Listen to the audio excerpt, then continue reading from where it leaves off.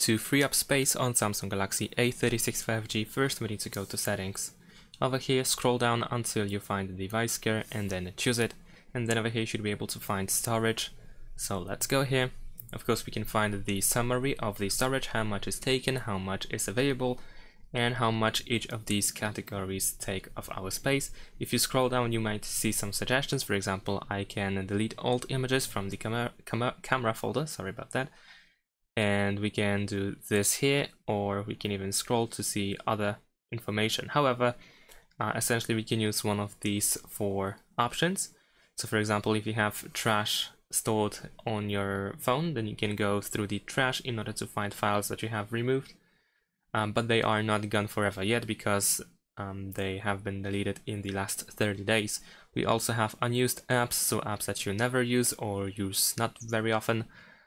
So you might be suggested to remove them over here if you think that you don't need them anymore, of course. We can also find duplicate files, so the phone can detect files that are pretty much the same. So you might see the suggestion to remove them in order to clean the storage. And then we also have large files, which are files that are considered to be larger than 25 megabytes.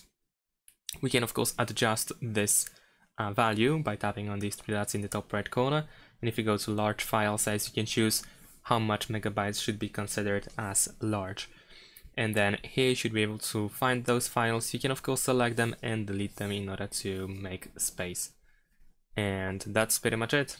Of course, besides that, it is recommended to delete photos and videos that you no longer need, because usually if you keep storing all these photos and videos, and after some time of course you will collect a bunch of them, and if you don't need them then you can delete them, for example by using gallery.